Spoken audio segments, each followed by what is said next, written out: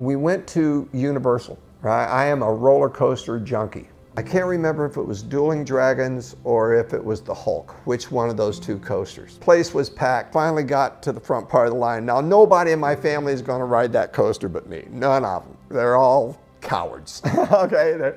They're just chicken, but I'm gonna get on that coaster.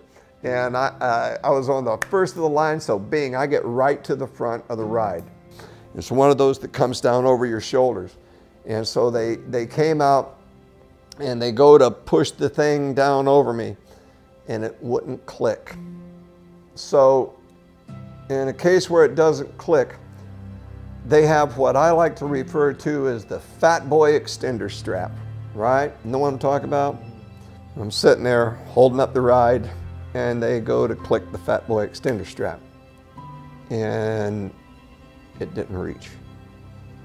I've got one person on this side of that thing and one person on this side, and they're up off their feet bouncing on this dang thing, trying to force it to where it will click. With everybody on the ride staring at me, and my wife and my office manager and my 2 children and this huge line all staring at me. And I said, please stop. Would you just please stop for a minute? And they stopped and said, Mister, we're really sorry right now. And I said, this is in no manner, shape, or form your fault. Just let me go. And they let me up, and I got up and I started to walk off. There's my poor wife just standing there going, oh God, right? And I walked right out the exit past him, walked off, and I went right to the food court.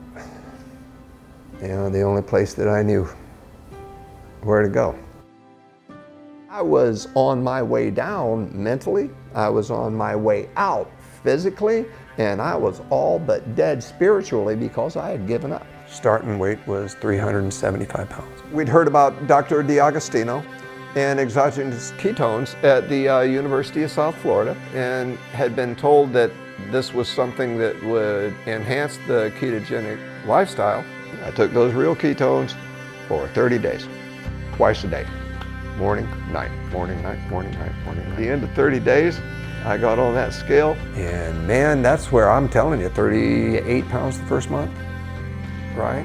Where I'd only lost, I think, 15, 16 pounds per month, regular doing it just with the diet alone. I lost 220 pounds over the last 5 years. You're not going to starve, you're not going to go hungry, you're not going to, well, wait a minute. The whole thing about it is you're going to notice that you're not hungry. From 375 pounds to 161 this morning. And I've been able to reach those goals because of real ketones.